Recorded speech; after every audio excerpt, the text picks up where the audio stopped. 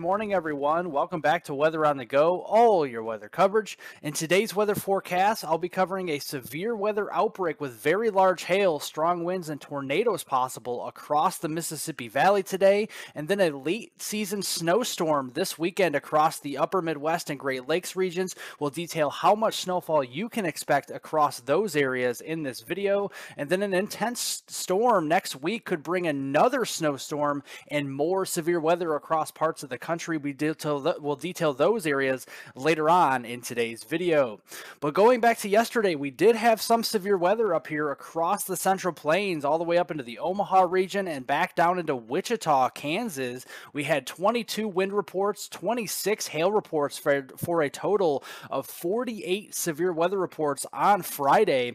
But as we go into today, that same storm system and cold front are going to start to slowly move off to the east, and we have a deep warm sector with this system here. You see temperatures ahead of the front into the 80s all the way up into the Chicagoland area, middle 70s on up here into Wisconsin, and then that sharp cold front bringing those cooler temperatures back across the north central plains. We're back down in the 40s and 50s here from the Dakotas back into Minnesota and even down into portions of Nebraska and western Iowa throughout the day today.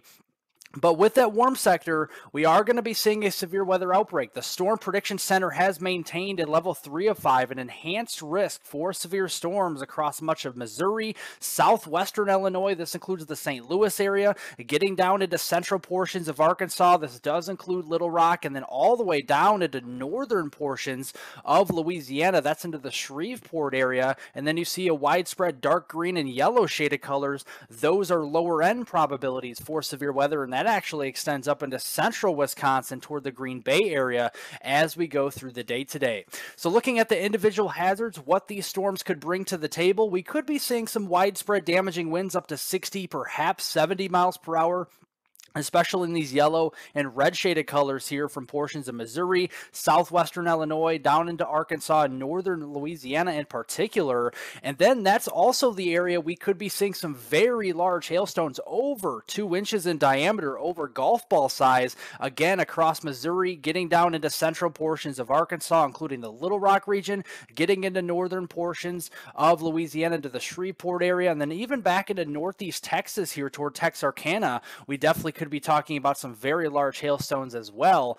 And we also have a tornado threat. We have a 2% shading of tornadoes here in the green shaded color and a 5% shading in the brown shaded color here. This includes southwestern Illinois, Missouri, portions there of Arkansas, and down into northern Louisiana, again encompassing the Little Rock area, getting up into Springfield, Missouri, St. Louis area. Those are the areas to watch out for all three modes of severe weather, including tornadoes today.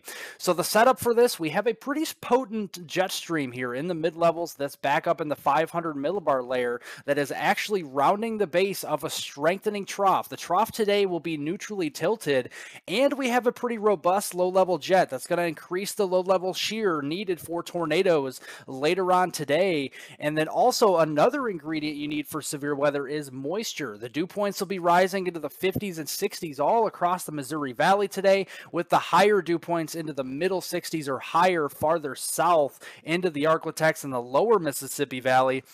And that's going to contribute to what we call CAPE, or convective available potential energy, or instability for short. And that's going to be higher again across that enhanced risk area, with some instability farther north into Wisconsin, northern Illinois, eastern Iowa, but not as strong up in those areas with some cloud cover and some cooler temperatures. So looking here this afternoon, 1 o'clock, we got a few thunderstorms firing up across western Wisconsin, eastern Iowa there into northern Missouri. These ones could be producing some hail. Other than that, not seeing too much in the way of severe weather. It's really by 4 o'clock, we'll start to fire up a few scattered showers and storms up here across the Davenport Quad Cities, getting back down into the Kirksville, Missouri area into northeast Missouri. These storms could become a little bit more surface rooted by mid to late afternoon, could be producing some damaging wind gusts, also some large hail, maybe an isolated tornado. Then it's really toward the dinner time frame into the early evening around 7 o'clock, we're going to start to see a squall line of storms quickly develop along that cold front here, and it should have no problem with no capping inversion in place. So we'll have some damaging straight line winds that could be widespread, and also some large hail that could be very large, over 2 inches in diameter. and a couple of embedded tornadoes along the leading edge of that line, and that will surge east across the Mississippi Valley from Illinois down through portions there of Missouri, Arkansas, even into Louisiana through late this evening, and that will slowly fall apart from west to east as it approaches the western Ohio Valley and the middle Tennessee Valley after midnight by 3 a.m. on Sunday. Then as we go into Sunday, that cold front will surge farther east. That warm sector will also move across the Ohio Valley, the mid-Atlantic, all the way up into the northeast here, parts of the southeast. We're going to see that warm sector reach. That's where we could be seeing some severe weather. Now, it's a lower threat on Sunday. It's a marginal risk, a level 1 of 5, but this does include Michigan here, including Detroit, Lansing, Grand Rapids, Kalamazoo areas up here, getting down into parts of Ohio, West Virginia, Kentucky here, the Carolinas, Virginia, down into South Carolina, again into portions of Georgia, southeastern Alabama, and much of the state of Florida.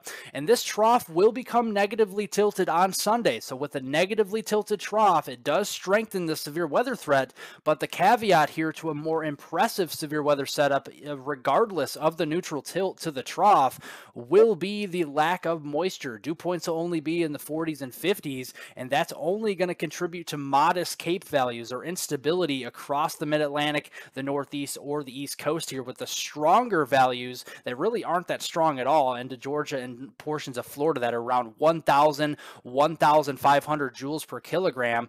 And again, during the afternoon on Sunday, we could be seeing some showers and storms isolated to widely scattered. They will pick up in coverage and intensity a little bit toward peak daytime heating, 4 o'clock in the afternoon across portions of Michigan there, Ohio, getting down through West Virginia, the Carolinas, Virginia, even here a couple storms firing up into Georgia and Florida, and those will start to move eastward toward Pennsylvania, western New York State, again getting down through portions of Maryland there, Virginia, the Carolinas, as we go through later on Sunday evening at 10 o'clock. But this storm system overall through the weekend into early next week, regardless of if you see a severe thunderstorm or not, will be producing some heavy rainfall. So make no mistake about it, if you live across the Midwest here, the Great Lakes, all the way down the Mississippi Valley here to New Orleans, we could even be talking about a widespread 1 to 3 inches worth of rain, with the heaviest amounts across southern portions of Louisiana, southern Mississippi, into southern Alabama through that Monday the 17th time frame. And that's exactly where we see that slight risk for flash flooding here across those areas for New Orleans, Hattiesburg, Mississippi, and getting into the Mobile, Alabama region. But we're also seeing that flooding threat extending up the Mississippi Valley all the way up into Illinois, Missouri, Iowa, Wisconsin here. And then in a little area up here into the mid-Atlantic across portions of Pennsylvania into New Jersey and southern New York State, we'll have to be watching out for some flooding through today into your Sunday time frame. Also on Sunday, we're going to be watching the back edge of this system. We're going to be wrapping in some cooler temperatures. These are your low-level temperatures, just a couple thousand feet above our heads, and it's really going to be wrapping up some cooler air here. These are near-surface temperatures now by Sunday evening, and you see them getting down into the upper 20s, if not low 30s. So they will be marginal for snowfall, but just enough to have a mix of rain and snow, or possibly some dynamic cooling with this system to get all snow, especially in eastern Iowa, western Illinois here by the time we get into 7 o'clock on Sunday evening. That will continue through much of the evening hours and even after midnight. Going into Monday morning, that snowfall will become more prevalent across Wisconsin there, eastern Iowa, southeastern Minnesota, and the northern parts of Illinois. And this could include the Chicago area, Madison, Wisconsin, La Crosse, Prairie du Chien, and then getting up into Eau Claire, Wisconsin after midnight there and getting into Monday morning. And looking at the total snowfall accumulation from Sunday into Monday, we could be seeing some decent totals. Now, again, not all these accumulations will be realized, as the higher sun angle here in April and the warmer ground temperatures as we have, the past few days into the 80s, it will take time for a lot of the snowfall to overcome that. But I do think when it's all said and done, a coating to 2 inches and anywhere in this blue shaded color is possible to accumulate, especially on grassy surfaces, and then 2 to 4 inches of snow will be possible across northwestern Wisconsin, southeastern Minnesota, getting into parts of eastern and northeastern Iowa there, especially near the Mississippi River, and that could be especially on grassy surfaces. So there definitely could be at least some light shoveling in a few spots, but definitely a sight to see late April, a late season snowstorm across those areas, and that will shift eastward with the rain across the Northeast on Monday. And again, we're still seeing a mix of rain and snow or all snow across the western Great Lakes through the day on Monday, especially Monday morning. And then behind the system, we're going to be talking about colder temperatures. So we just mentioned how the back edge of the system has the colder temperatures wrapping in with the snowfall. Well, behind the storm, as it exits, these temperatures will be a good 10, 20, even 25 degrees below normal for this time of year on Monday, April 17th. That will carry over into Tuesday, April 18th across especially the Great Lakes, southeastern Canada, into the Northeast, and then eventually we'll start to see return flow across the Great Plains on Tuesday, leading to temperatures up to 25 degrees above normal across those areas into Nebraska, Kansas, western Oklahoma, into the Texas Panhandle, and maybe as far north as South Dakota during the early portion of next week. So you see on Monday, the cooler temperatures are more prevalent, 30s and 40s across the upper Midwest, the Great Lakes here cooling off ever so slightly into the Northeast, but we have that return flow already starting on Monday across the southern plains, and that will become a little more prevalent as you see those overnight lows only getting into the upper 50s to near 60 down here into the southern plains Monday night. But the upper Midwest, we're going to be down into the upper teens and low 20s across North Dakota, Minnesota, much of Wisconsin there, northeastern Iowa, northern Illinois. That could extend over into the UP of Michigan and at least parts of lower Michigan here as well, getting into Monday night. And then Tuesday, like I said, that southerly flow does return ahead of our next storm system, and more 80s are likely, especially into western Kansas, western Oklahoma, into the Texas Panhandle, with maybe 85 degrees across places there like the Amarillo and Lubbock, Texas regions by Tuesday afternoon. And like I mentioned, that's ahead of our next storm system. We got another trough digging in, a pretty significant trough as well across the northwestern United States on Tuesday. That will continue on Wednesday. And what this will do is, with the colder air aloft, we'll have a lot of snowfall, especially in those higher elevations. So definitely get ready for more of the snowfall across portions of Washington State, Oregon, Idaho, much of western Montana, western Wyoming, maybe northern portions of California and Nevada as well on Tuesday. And then much of those same areas will see at least some lighter snow showers as you go up in elevation during the middle of next week on Wednesday. You do notice downstream, we do see a couple of showers and storms, likely not severe Wednesday afternoon, just mainly some garden variety type of storms across Iowa, getting into southern Minnesota, all the way down into portions of the Arklatex. But you do see the snowfall though. So as it adds up across the Pacific Northwest, especially those higher elevations, we could certainly be seeing over 6 inches of accumulation into western Montana there, into portions of central Idaho, western Wyoming, northern portions of Utah near the Salt Lake City area, northern Nevada maybe getting a couple inches, parts of the Sierra Nevadas out here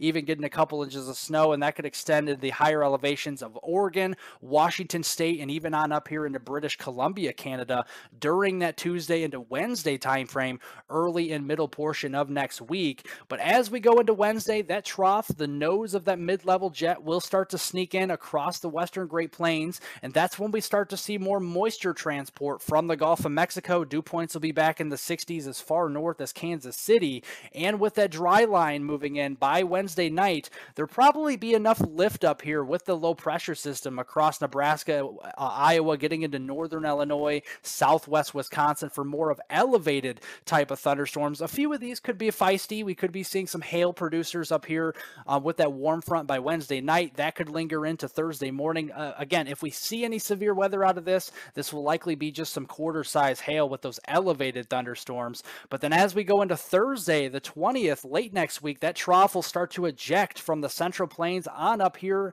into the Great Lakes region and actually deepen quite rapidly through the day on Friday, April 21st. And as it does so, it's going to be pulling a strong mid-level jet with it on the base of the trough on Thursday. And you can see a well-defined dry line with dew point temperatures in the 20s and 30s behind that back across the Great Plains. But those 60-degree dew points will start to march northward into central portions of Illinois, maybe some mid-60 dew points down here into the Arklatex, and even 70-degree dew points across coastal Texas and Louisiana by Thursday afternoon. And with that said, 6 days out, the Storm Prediction Center is already confident for severe storms across southern Missouri, much of Arkansas, Arkansas again with the Little Rock area, Jonesboro, and maybe up here near the Springfield region in towards Missouri for severe weather on Thursday with that slight risk. That's a level 2 of 5. And then you see Thursday afternoon with that dry line, that cold front, we could be seeing some scattered supercells with all modes of severe weather, likely with damaging winds, large hail, and maybe a few tornadoes. That will start to push eastward, probably turning more into a heavy rain and damaging wind threat Thursday evening across the Illinois Valley, getting down into the Arklatex, and that slowly progresses farther east and kind of loses its oomph across the Ohio Valley and the Tennessee Valley down here as we go through Thursday night. But you do notice on the northwest side, unfortunately, many of the same areas that have seen snow all season will see yet again another late season snowstorm across the Dakotas into central Minnesota, including the Twin Cities region and portions of northern Wisconsin by Thursday night into Friday. And you see Thursday afternoon, we are starting to pull in some marginally cold temperatures in the low levels, but we really start to strengthen this as we go into Thursday night, and especially by Friday, especially Friday afternoon, we're really going to start to pull in some colder temperatures aloft. That will transpire here farther down to the surface, and we're going to see some potential snowfall accumulations that could be significant up here for this time of year, especially across the Dakotas, getting into central Minnesota and northern Wisconsin. Now, don't take these snowfall accumulations and etch them in stone. These snowfall accumulations could change, but I definitely think a rather significant snowstorm is possible with maybe up to 6 inches of snow at least in some areas here, getting into late week next week across the Dakotas, Minnesota, and northern Wisconsin. But then after that system goes by, we're going to see another cool down. Winter is not done yet. Believe it or not, we're going to see another drop in our temperatures late next weekend, and that's going to actually start to bring down some colder temperatures again for this time of year. This is Friday, April 21st, and you see these temperature anomalies 10, 20 degrees below normal across the northern United States, but that is a cold front that will dive all the way south across the eastern 2/3 of the country, arriving across the Gulf Coast by Sunday, April 23rd, late next weekend. And here's what these temperatures look like. So these are our preliminary temperatures. These could change a little bit in the coming days, but here looking at Friday afternoon on the 21st, we'll see some upper 30s, low 40s up here across the Midwest and the northern plains regions, with the warmer air initially across the south. But as we go into Saturday, you see that cold front moving south here, and we're back to the 40s and 50s, even down here in the Dallas-Fort Worth area, down to 63 Saturday afternoon, 57 in Oklahoma City, 51 in St. Louis, 42 in Chicago. And then look at this on Saturday night, we're going to be well below freezing, a very hard freeze up here across the Dakotas, getting down into portions of Minnesota, Wisconsin. A lot of these areas could be in the 20s, even if not the teens, for lows on Saturday night next weekend. And then we're only going to recover back to the 30s up here in the Dakotas and parts of Minnesota, Wisconsin, and the 40s farther south from there into the Missouri Valley as we go into next Sunday on the 23rd. So definitely, if you guys are not yet subscribed to the YouTube channel, be sure you subscribe to the channel down below after watching it here. You get daily weather forecast updates each and every morning at 9 a.m. on this channel. I cover southern Canada, the United States, and the tropics. And also don't forget to press the like button down below, hit the thumbs up button. Definitely helps out to get as many people as possible to view this video with all the information in it as well. And if you want to follow me on Twitter, additional weather forecast updates here on my Twitter page periodically throughout the week. Follow me down below, hit the description. Click on it and follow me at HWeather420. You guys get additional weather forecast updates on Twitter, again, periodically throughout the week as well. Well, thank you so much for watching. I definitely appreciate it. Again, remember to like the video down below, pressing the thumbs up button. Leave any comments, questions, and concerns below. I'll get to those later on today. Subscribe to the YouTube channel if you're new, and hit the notification bell to get all of my daily weather forecast updates on this channel. Have a great weekend, everybody. A great Saturday, and I will see you all in the next video.